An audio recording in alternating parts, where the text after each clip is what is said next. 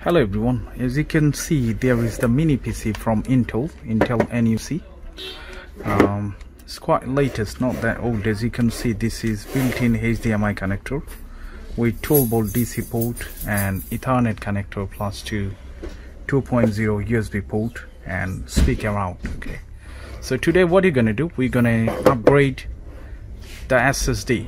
Right now currently 120 GB SSD, which is SATA 2.5 inch.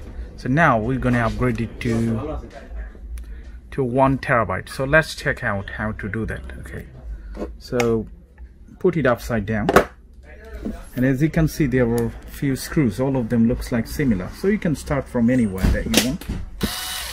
Okay, so I'm gonna start from the left.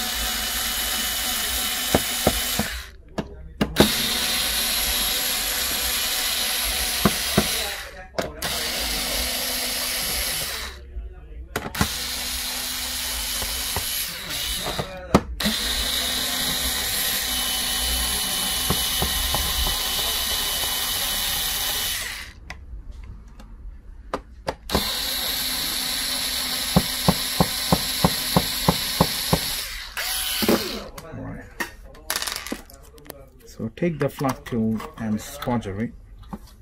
Should come out. If it doesn't, that means still it's not unscrewed.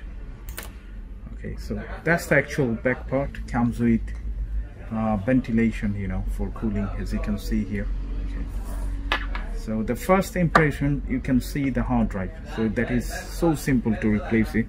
It's not like ordinary desktop or laptop. Okay, so this SSD secured with a caddy, and this caddy secured with 3 screws, okay, which is Phillips. You can use the same tool. Hopefully this is not too big. Yeah.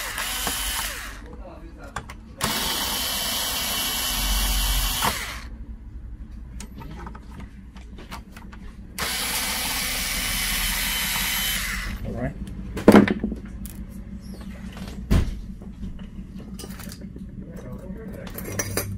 So let's pick it up. All the screws here, all of them same in size, so don't worry about arranging. Now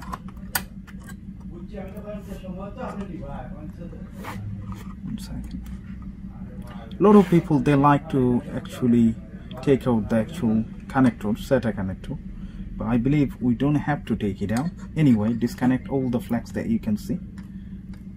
Okay, the best way to take out these 3 screws first. Check it out.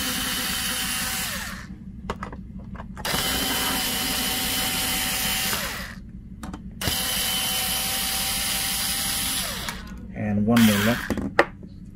We definitely need a screwdriver. Okay, this is just underneath the flex, so this is not that much visible. Make sure you take it out first before you pull out the actual board. Okay, now I can just disconnect the SSD, take out the screws if you want to, or you can leave it like that.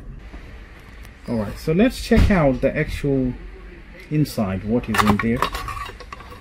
If you take out this part, you're gonna see 4 GB DDR3 RAM, Intel Wi-Fi card, and other components. Now let's close it back.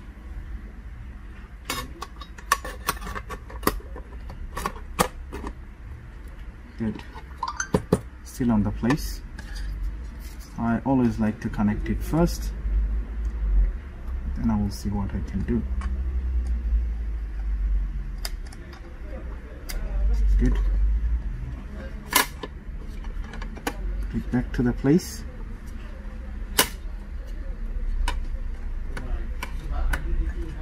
Fine. 3 screws goes back here.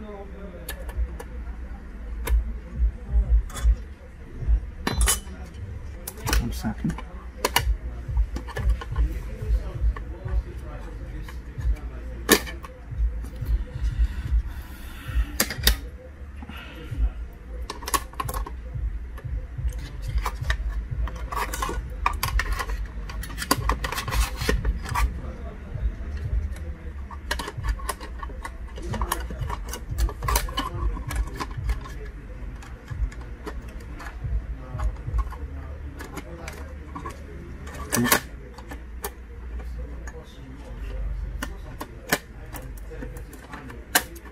disconnect these on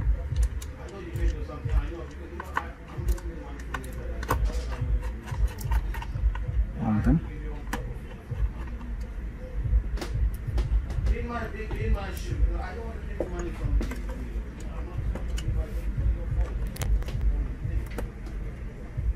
And this is the last one, 3, and then another 4 screws in total. 6 in here,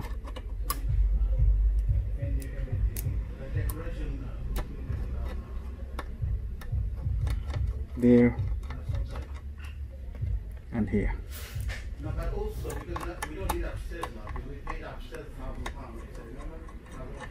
It's fine.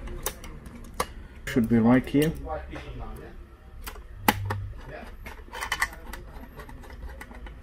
Good.